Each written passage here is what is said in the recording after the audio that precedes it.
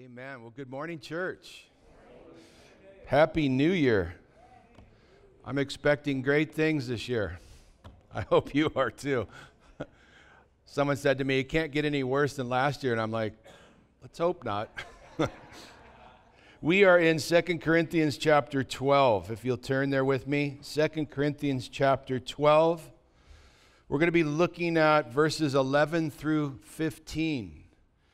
And I've entitled this message, True Love.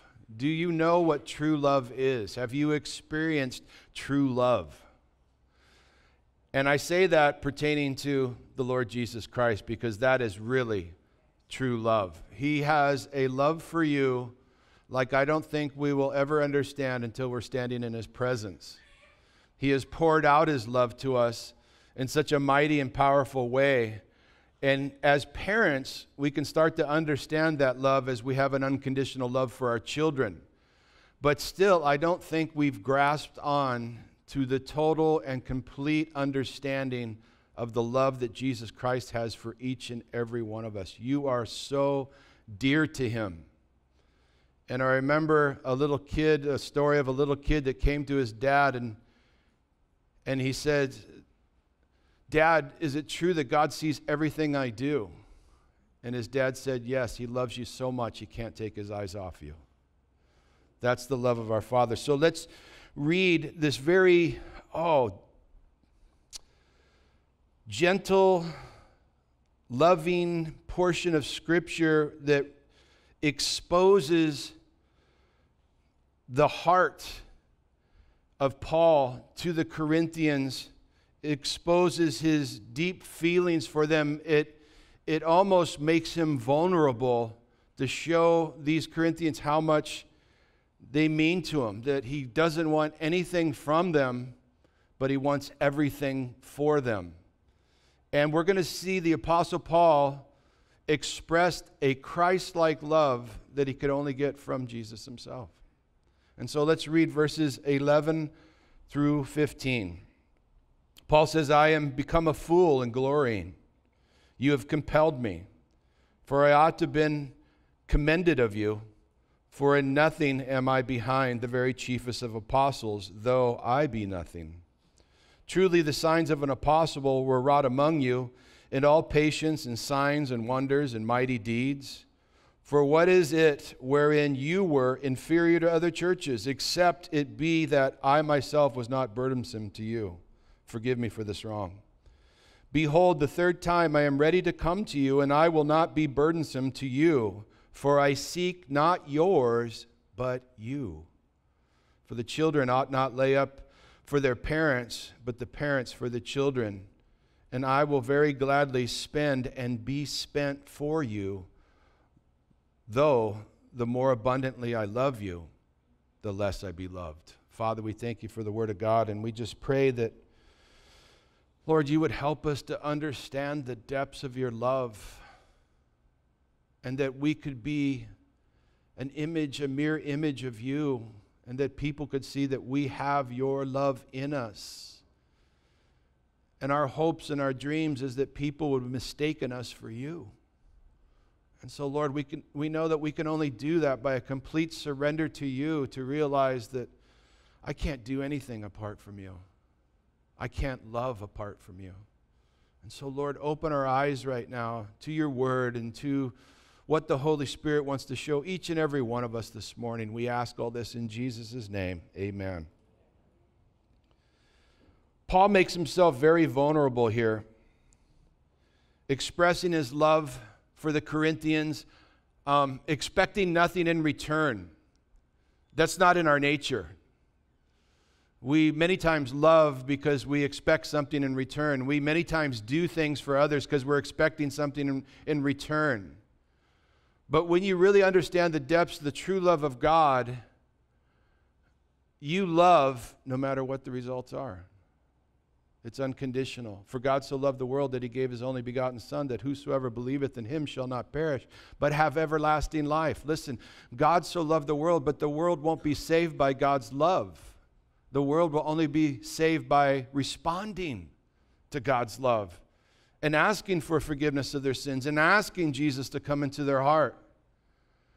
And I think all of us here are understanding the love of God greater than we did when we first got saved.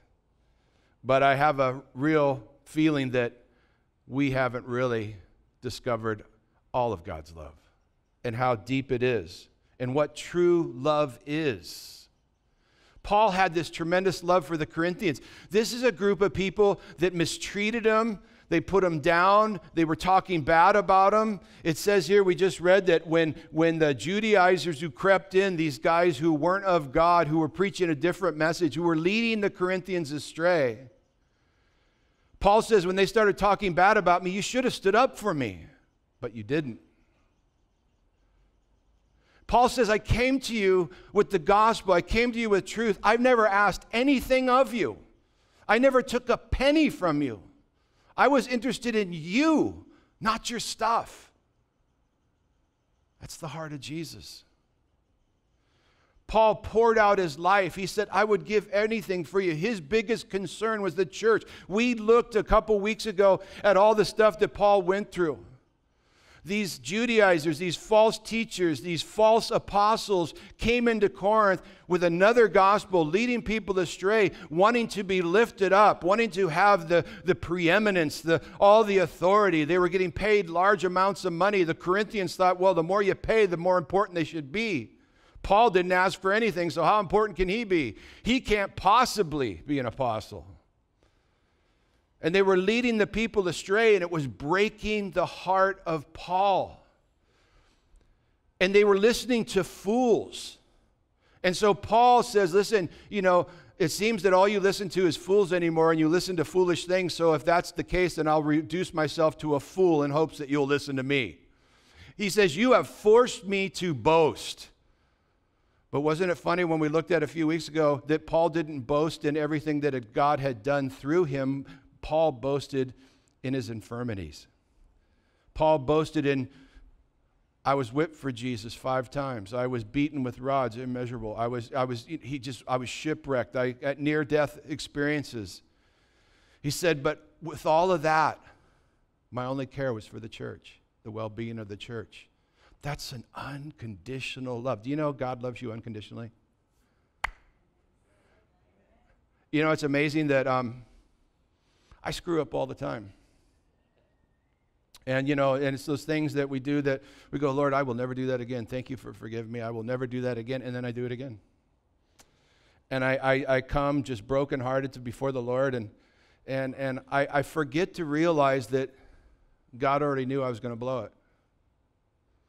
He knows you're going to blow it next week. But he loves you just the same. That's amazing. Because when people wrong us, we can cut them out of our lives. We can build up a wall. We don't have the same forgiveness for others that God had for us. And to look at somebody and say, I know you messed up, but I still love you, is being Christ-like. And Paul had that for the Corinthians. He had that true love. God has a true love for you. So much he cares for you. Every one of you is very special in God's eyes. Very special. And he's going to see you through this. He says, be confident of this, that he that begun the good work in you will complete it. You will make it to heaven. And you will have a new body, and you won't have to wrestle with sin anymore. We won't be able to sin in heaven. It's not like you're going to get up there and go, oh man, I blew it. Get out of here. God's not going to kick you out. He's going to wrap his arms around you and say, welcome. You're going to have a new body, a body that doesn't sin. You're going to be, in a sense, an image of him. And I'm looking forward to that. But meanwhile, he's placed us here on this earth. We've got another year, another chance, another opportunity to win this community for Jesus Christ. This is the battle.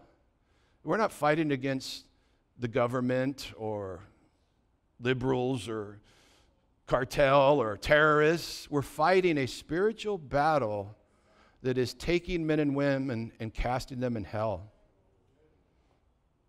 And you and I have the power by the Lord Jesus Christ to yank people out of hell, to lead them right to Jesus' feet and reduce the population of hell. And so he's called you. Are you picking up the phone? God doesn't want you just to come to church. That's great. He doesn't want you just to read the Bible. That's great. He wants you to get in the game. And now he's given us another year to get in the game. God has strategically placed you in the workplace to reflect the love of God, to share the love of God, to wait for an opening. People look at you and you want to be mistaken for Jesus, because you may be the only Bible someone ever reads. And you say, well, I don't know a lot of Scripture. It doesn't matter. Love reflects Jesus Christ. Living right reflects Jesus Christ. Doing the will of God reflects Jesus Christ. Forgiving others reflects Jesus Christ. Wanting to give of yourself to help somebody else reflects Jesus. You are the hands and feet of Jesus. And he's given us another year to make that real in our lives. Paul has so desperately been trying to make this real to a church that had basically turned their back on him. Paul was like a spiritual father to them. He led them to the Lord. He started the church. The church was booming. But when he left, the Judaizers snuck in. They started to corrupt it with false doctrine and leading people astray. And then people were getting saved, and they were saying, well, it's saved by faith and keeping the law. And Paul says that's a damnable doctrine. That's doctrines of demons. We're not saved by anything but faith. It's not by what you do. You can't be saved by your works. Your works are like filthy rags. Our best is as filthy rags. Isaiah tells us that. Our best. Why? Because we've all sinned and fallen short of the glory of God. And because sin entered into the world and we've all sinned, and we know that we've all sinned. Why? Because the results of sin is death, and everybody's going to die. That's how you know you're a sinner. And if you say you don't have sin, you just sin, join the team. And God did the unthinkable. He came down from heaven to die for you, so that by you receiving the gift of eternal life, salvation, you would live forever with him. We're eternal beings. You're either going to spend it in heaven or hell. And you say, well, I don't believe in heaven or hell. It doesn't change anything. It's still there. You're going to go one place or another. You're an eternal being. The spirit of man inside man I'm what you're looking at. This isn't me. This is a tent. God's got a mansion for me. This is a temporal body. This is Steve, who's old, who feels like inside I'm still 16. And I can drive by Anahola at that skate ramp and go, I can do that. But my body says, don't do it. God's love says, don't do it. And so Paul is like a parent. But the thing is, as being parents, how many parents we got out there? Okay, you know this. As being a parents, we can't make our kids appreciate us. We can't make our kids appreciate what we do for them. That's something that's not in our control. We can't force them to be grateful.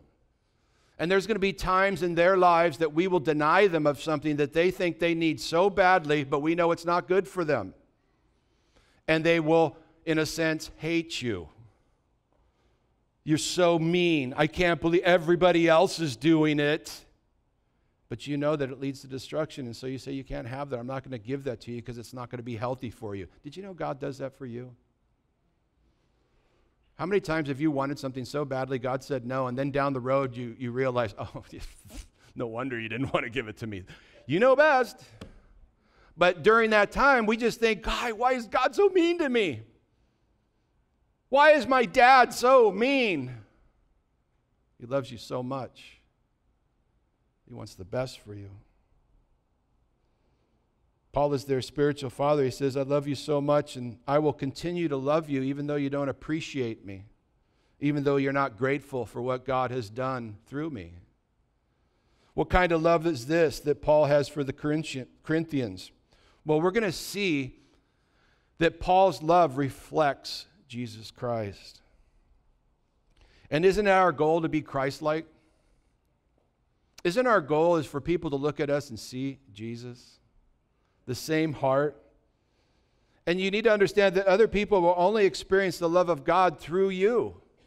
It's not like God can't pour out a bucket of love over you. And I mean, that's awesome. He does that kind of stuff. But most people are only going to experience the love of God through you. Are you a vessel that God can use?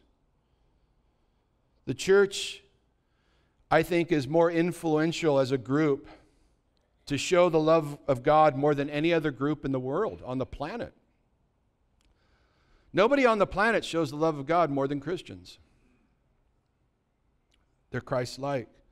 They're the hands and feet of Jesus.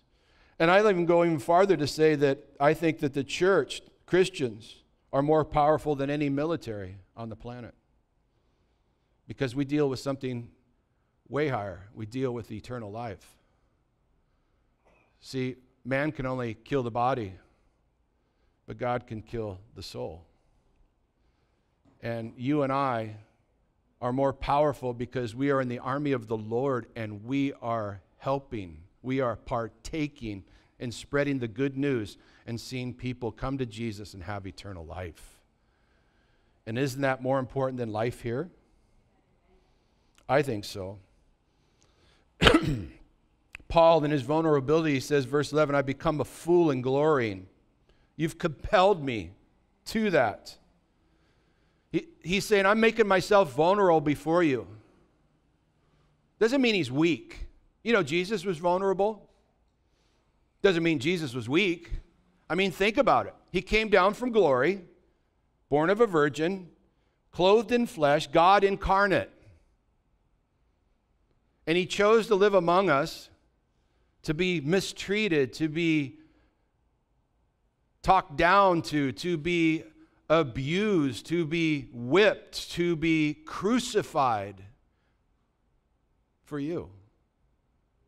He made himself vulnerable for you. He died on the cross. You guys got to remember that at any time God could have stopped all of that. But no greater love does a man have than he lays down his life for a friend. And Jesus Christ went to the cross for you because he wanted you to have eternal life and life more abundant. The love of God makes us vulnerable to others to be hurt. How many of you have been hurt since you become a Christian? How many of you have been hurt because you've gone a different direction? Your friends turned away. You're no fun anymore. They don't want anything to do with you. Family turned away. How many of you have been hurt by just sharing your desire that they would be saved? And look at what Paul went through. He was run out of every town practically that he went into. He was beaten everywhere. Because he saw the bigger picture, though. The people were lost and going to hell, and they needed the gospel. Paul was hurt so badly by the Corinthians, but he kept loving them. That's a word for us. Have you been hurt really bad by somebody? And you stopped loving them? You put up a wall? You don't want anything to do with them? It's not the heart of Christ. You need to repent. Ask Jesus to change your heart. If you change your mind, he'll change your heart. Paul loved the Corinthians. He kept loving them. They looked down at him. They thought him less because of his appearance. Remember we talked about his appearance? He was about 5 foot tall, bow-legged, bald on top, long hair in the back, a ponytail, whatever. Beady eyes. They were kind of pussy and runny, big hook nose. I mean, he wasn't much to look at. But God likes to do a lot with a little, doesn't he? Doesn't he use like the people you would never expect? You know, I was thinking about this week, and I was thinking, you know the story of Samson? Everybody knows the story of Samson, right? Strongest guy ever, right? And you know, we think of Samson, we think 6'5", 300 cut, UFC fighter. Wouldn't it be funny if he looked like Paul? Wouldn't that be just like God to give all this strength to somebody who looks like they couldn't even lift a box? I say that for you that don't think God can use you because you feel like you're nothing. Well, we're going to find out today that nothing is something. God likes to do a lot with nothing. He likes to blow the minds of the world. Paul wasn't much to look at. Not like these Judaizers who were charging large amounts, coming in with these full caravans and all this pomp. Paul wasn't much to look at. He didn't have the big diamond ring. He didn't have the gold chain around his neck. He didn't have, the full entourage, the flashy clothes. He didn't have great speaking skills. He wasn't putting on a big show, a performance. But when it came to teaching the Word of God, when it came to teaching truth, when it came to teaching Bible, none of these other teachers in Corinth could even compare to what God was doing through Paul. Paul had the right heart. You know, the Bible tells us in Hebrews that we are to pray for our pastors, to greet them with a kiss, to honor them, to reverence them, because they intercede for your souls. And it's not putting them on a pedestal. You should never do that. Pastors are no better than anybody else. We're all a work in progress. But he says to honor them, to pray for them, because why? Because they care for your souls. They teach you the Bible. They reveal the true love that God has for you. They're more concerned with you than they are anything else. And if you're here visiting today and you go to a church that doesn't have love, go find another church. If you're here visiting today and you go to a church that doesn't have love and they're not teaching through the Bible, you need to find another church. Go find a church that teaches through the Bible and a church that loves you. And when you do that, get involved. Get involved. Get behind the work of God that He's doing in the church that you attend. That's what God wants from you. Now, some of you might be saying, oh, Pastor, you're just trying to get us to do something at church. Listen, I am not trying to get you to do something. I'm trying to get you to grow.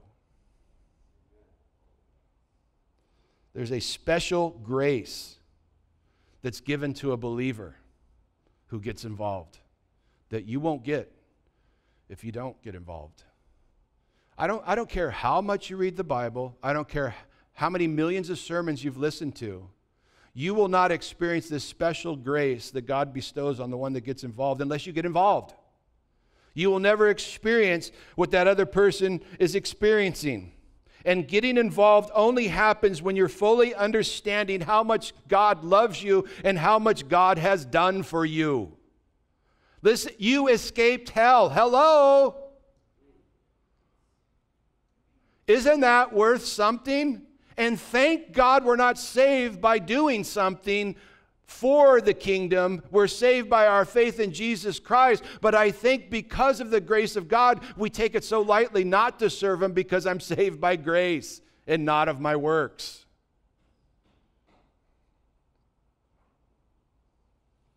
The depths of God's love is mind-blowing when you stop to think about it. We need to learn to love like Christ. And when we do, that's when we can be used by Christ in a mighty way. Are you grateful for your salvation today? Are you grateful for the love that Jesus has shown you?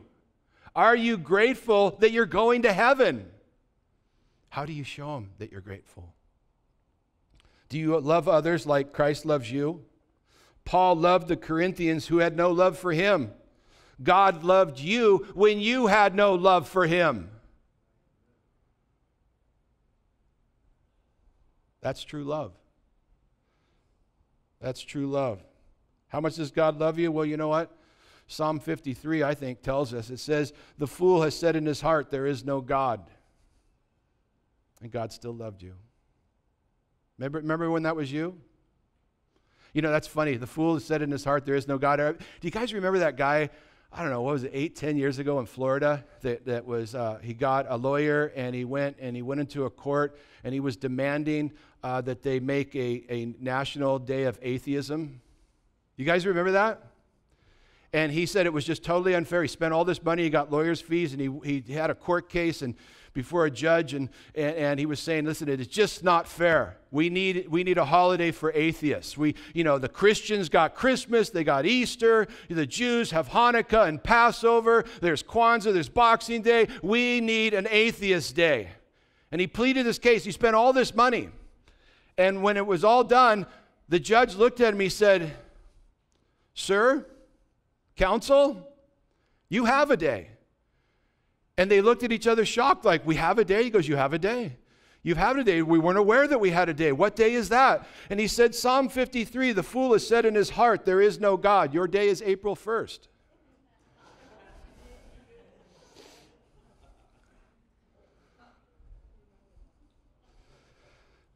But listen to this. Let me read Psalm 53 to you because you're going to see the depths of God's love for you. The fool has said in his heart, there is no God. They are corrupt. They have done abominable iniquities. There is none who does good. God looks down from heaven upon the children of men to see if there are any who understand, who seek God. Every one of them has turned aside. They've gone astray. They have together become corrupt. There is none who does good, no, not one. Now you think that God would look down at that and just flush the toilet and start over. But that's not the love of God. That is true love, that in that He still reaches out for us. Romans tells us that all have sinned and fallen short of the glory of God. All have failed, but God wants to save us. Is that amazing? That's true love. We have all hated God with our conduct, the way that we treat Him. Even as Christians, how many times we turn our back and do things the way we want to do when we know it's wrong? And it's a slap in the face to the one that loves us. And we can do those things so much it doesn't even break our heart anymore. But it breaks the heart of God. God has loved us so much by sending His Son, Jesus Christ, to die on the cross for us. So the question is for you today, do you want to live for God or do you want to live for your flesh? If you say, I want to live for God, then God can do powerful and mighty things. He's working in your heart today. Paul says, I became a fool in glorying that you have compelled me to do this. You ought to have been commended. I ought to have been commended of you. You know, these guys spoke bad of me. You should have stood up. You should have had my back. You didn't. For in nothing I'm behind the very chiefest of apostles, though I be nothing. Truly the signs of an apostle, verse 12, were wrought among you in all patience and signs and wonders and mighty deeds. He was being questioned on his apostleship. And he makes this crazy statement. He says, I am an apostle. I'm not any less than these others, than the chiefest of apostles. You know, you can put Peter there, you can put John there. And he said, by the way, throw in all those guys over in Corinth who think they're apostles. I didn't fall behind in anything compared to them. But his statement was this, but I am nothing. Because you know, when God starts using us a lot, we start to think we're something. And then we start looking down at others like, what are you doing for Jesus? What a statement. When I acknowledge that in me is no good thing apart from Jesus Christ, God can work with that. When I realize I can't do anything apart from Him, God can work with that. You know, whenever you see people that are really being used by God in a mighty, mighty way, they will never take the credit. I am the Lord, that is my name. I will not share my glory with another. They hold on to that. And when people go, gosh, you've done this, you've done that, they say, you know what? I'm nothing. It was all God. And if in me is no good thing and anything that comes out of me is the only good thing, then that means that was God. Don't take the credit. When I realize that I can't do anything apart from Him, that's when God can really use me. And when I realize that, then I will have love unconditionally for others that don't even love me, who have harmed me. And I'll be committed to love on them and to pray for them. And I will be serving unconditionally because Jesus is worth it. We're not going to get to heaven and go, gosh, you know what? I really served too much. We're not going to get to heaven and go, man, you know what? I really gave too much. I think we'll get there and we'll weep that we didn't serve enough, and we didn't give enough. But you know what the Bible tells me? That'll be when the Lord reaches over and He wipes the tears from our eyes.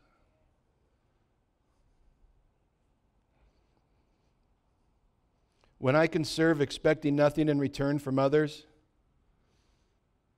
I'm going to be in a good place. When I serve not based on what I can get, but based on what I can give. Why? Because God has given me so much. Hasn't God blessed you with so much? Jesus said this. He said, you know, the rulers of the Gentiles lorded over you, them, and those who are great exercise authority over them. Yet it shall not be so among you. But whosoever desires to become great among you, let him be your servant, and whosoever desires to be the first among you, let him be your slave.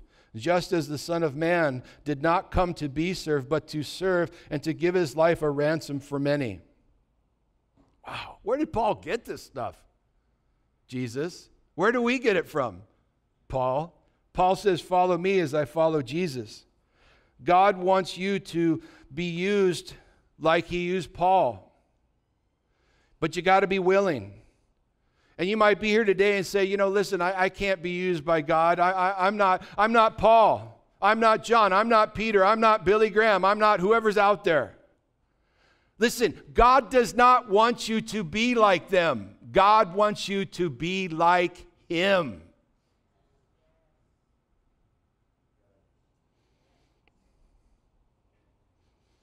Paul says in verse 13, for what is it wherein you were inferior to other churches, except be that I myself was not burdensome to you? Forgive me for this wrong. This is like spiritual sarcasm right here. He says, as a church, you guys didn't lack anything, except you didn't support me at all. And he goes, oh, forgive me for that. That's spiritual sarcasm. He's saying, listen, I didn't take a dime from you, and you never gave me anything. He says, you weren't inferior to any of the other churches. Corinth was like probably the wealthiest church at that time. They had it all. And they were probably the one New Testament church that exercised the gifts of the Spirit more than anybody else. They had it all going on. But they never did anything to take care of Paul.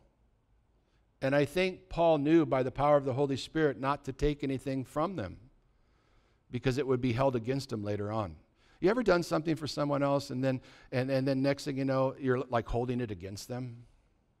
Oh, okay, well, maybe I should turn that around. Somebody did it for you, and they did it because they said they just cared, and next thing you know, they expected something. And maybe it was that Paul knew that, I never took anything from you guys. I never asked for a cent. Other churches took care of me while I was here. I made tents. So you would never be able to say I was in this for the money. I didn't even take a shawarma from you. You guys know what that is? No? A hero? Sandwich? All right. This is what you give me, Lord. Okay. Because he knew that down the road they'd say, yeah, that Paul, he took my shawarma. He was in it for the sandwich.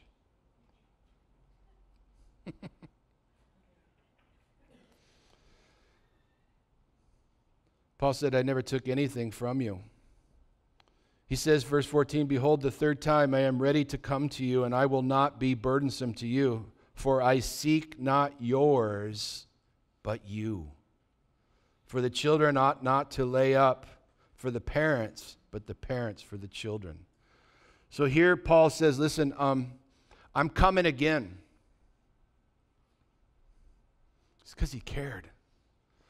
Come on, if this was you, think about this. What would you do? They don't like you, they talk bad about you, they don't stand up for you, they say you're not an apostle, blah, this and that, blah, blah.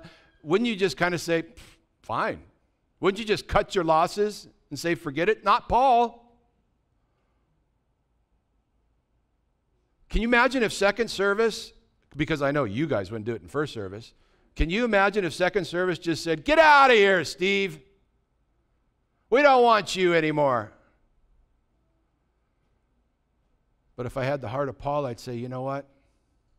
I love you guys so much. I can't eat, breathe, or study or do anything without worrying about your souls and your walk with God. I'm coming anyway. That's what Paul says. I'm coming anyway. And Paul says, I'm coming, and I don't want anything from you. I'm not coming for your stuff. I'm not coming for your money. I'm coming because I want you. He was more concerned with their souls, their walk with Jesus Christ, knowing that they were going in the right direction. That's all he wanted. And that's all God wants from you. God doesn't need your stuff. God wants you.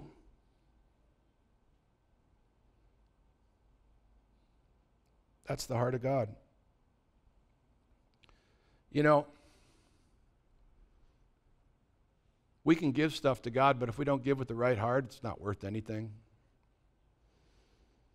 We know a lot of people that will give thinking that somehow they're paying off something they did, or that they'll get some kind of favor by giving. But if you don't give with the right heart, it's no good, right? But you need to understand this, that more than anything, God wants you. And if God has you, then he can use you, and then what you give is given with the right heart, right? But he's not interested in your stuff. Doesn't God own everything? Isn't everything his? Oh, I know you're holding on to stuff. Oh, this is my surfboard. This is my guitar. This is my... No, it's his. He lent it to you. Hello? He's not interested in your stuff. He's interested in you. The thief on the cross was hanging there, and somehow he recognized that this was the Lord and Savior, Jesus Christ, King, and he said, Lord, remember me when you come into your kingdom. And he realized, how's this? Check this out. Maybe you never thought about this. He realized that Jesus wasn't going to stay on that cross.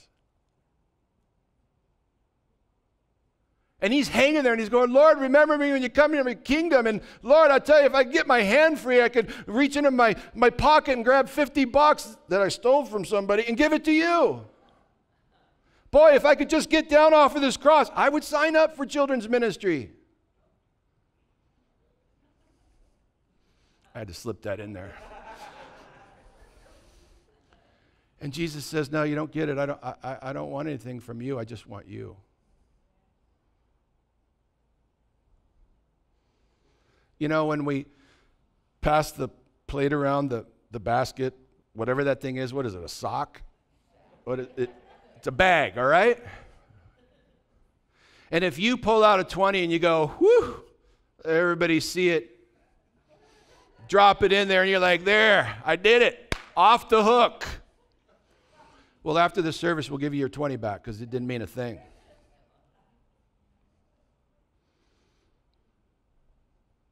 God didn't say put a 20 in there so you can send up a storm next week. God wants your heart. And when it's given with the right heart, do you know what God really wants when that bag goes around? He wants you to get in the bag.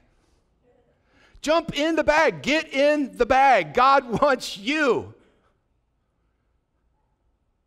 Because he knows if he has you, everything else will be given with the right heart. It's all his. In verse 14, he says, behold, the third time I am ready to come to you. I will not be burdensome to you. I seek not yours, but you. For the children ought not lay up for the parents, but the parents for the children. And I will very, very gladly spend.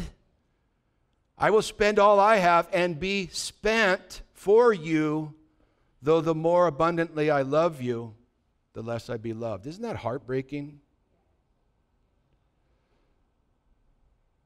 I would spend everything for you. I would go into debt for you. I've come for you, not your stuff, but the more I love you, the less you love me.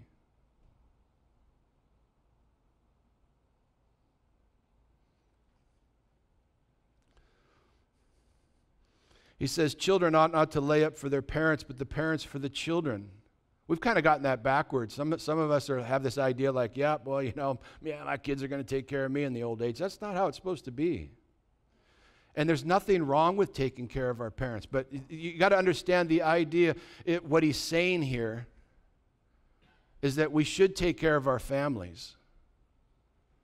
But what the idea, the theme of what he's saying here is, as parents, we take care of our children, and we do it because it's the right thing to do, and our children are oblivious to all the things that we do to them. Your children do not take care of you. Okay? When we get older, we take care of our elderly. I'm not talking about that.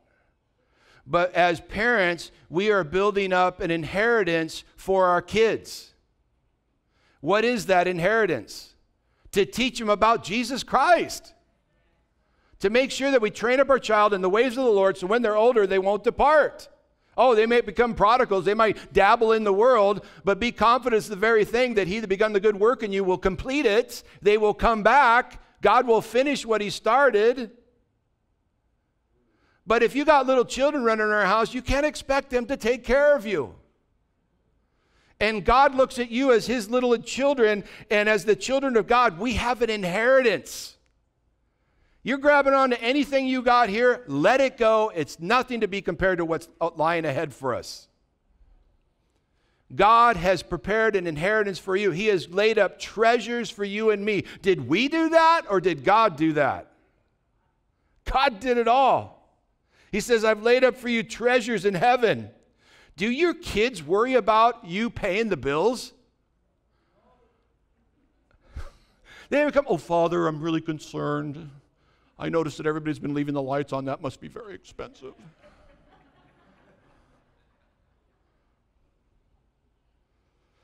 Children benefit from their parents not knowing that they're even benefiting. Right? When you take them to Disneyland, they're blown away. They're running around like, wow, this is all free.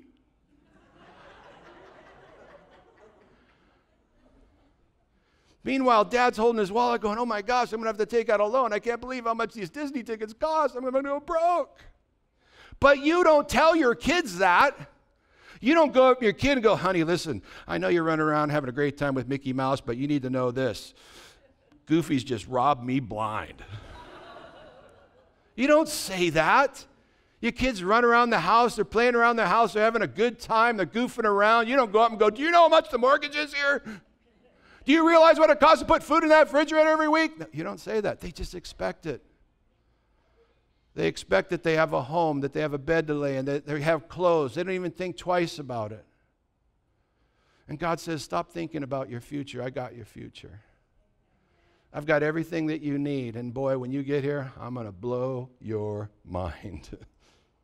Paul is a parent to these Corinthians. He says, listen, I didn't ask anything of you. I don't want your stuff. I don't want your money. I want you. And that's what God's saying to you today. He says, my only concern is your growth in Christ Jesus. But the more I love you, the less I am loved. That breaks my heart, and that breaks some of your hearts because you have been in that same experience.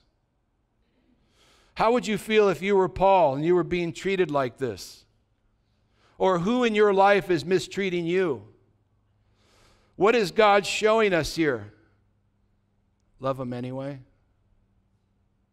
Love them anyway. I'll tell you what, if Paul was my friend, I'd say, Paul, you know what? Forget those guys. Let them fall on their face. Let them cry out for help. And you know what Paul would say to me? Steve, sit down. You don't know what spirit you're of. I love these guys. I'm not going to let go. But Paul, look how they're treating you. I don't care. Paul, they haven't done anything for you. I don't want anything from them. Paul, these guys hate you. Let them go. No, I can't. I love them so much. I won't stop reaching out. Isn't that how Jesus cares about us?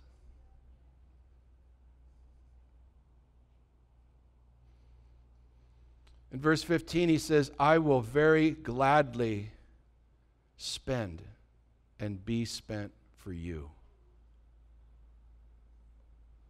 I know you don't love me. I know you're talking bad about me. I know you didn't stand up for me. But I will do all I can because I love you so much. Even though I'm not feeling loved by you, I will do all I can. I will spend everything I can. I will go into debt for you just to make sure that you get back on track and that you grow in the grace and knowledge of Jesus Christ. When it says to spend, it means to pay a bill. When it says spent, it means to go into debt. And Paul is saying here, I will gladly give everything for your souls. Isn't that what Jesus did for us? He gave it all. Would you do that for others? That's true love. That's true love. Let's pray. Father, we thank you for revealing your heart to us, Lord God. And though we don't understand the depths of your love like we should, we understand enough to know that we should trust in you. Lord, would you strengthen us in this new year to serve you with all our heart, soul, mind, and strength, and to love our neighbor as ourselves. We ask this in Jesus' name. Amen. This morning is Communion Sunday.